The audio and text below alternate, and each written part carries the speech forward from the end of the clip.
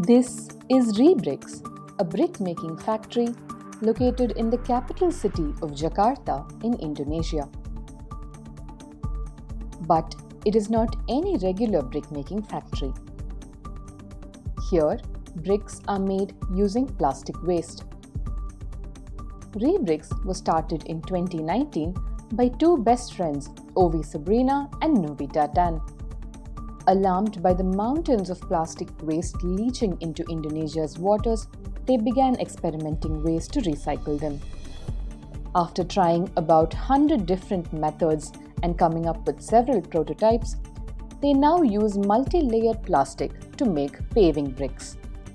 Multi-layered plastic is used to package everything from instant coffee, snacks, cookies, to single-use shampoo, detergent, and liquid soap.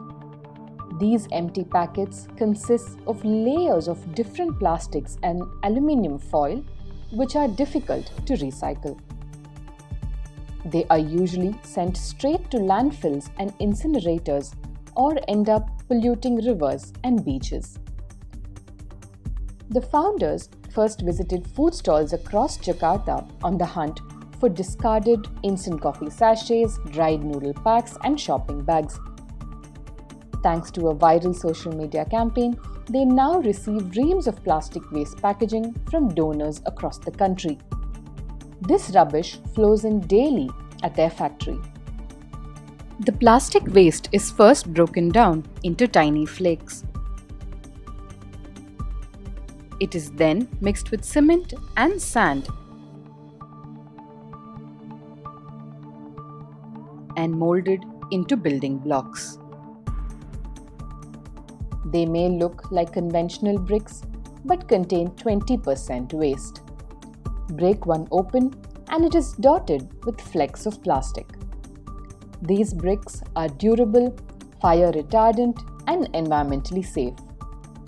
They can also withstand a weight of 250 kg per square centimeter, which is the Indonesian standard for paving bricks used in parking lots, pavements, parks, and jogging tracks. The company has produced more than 100,000 bricks so far. On any given day, nearly 88,000 pieces of plastic sachets are stopped from littering the environment. Rebricks is now exploring the possibility of recycling waste into hollow bricks, which are used as building claddings and interior walls.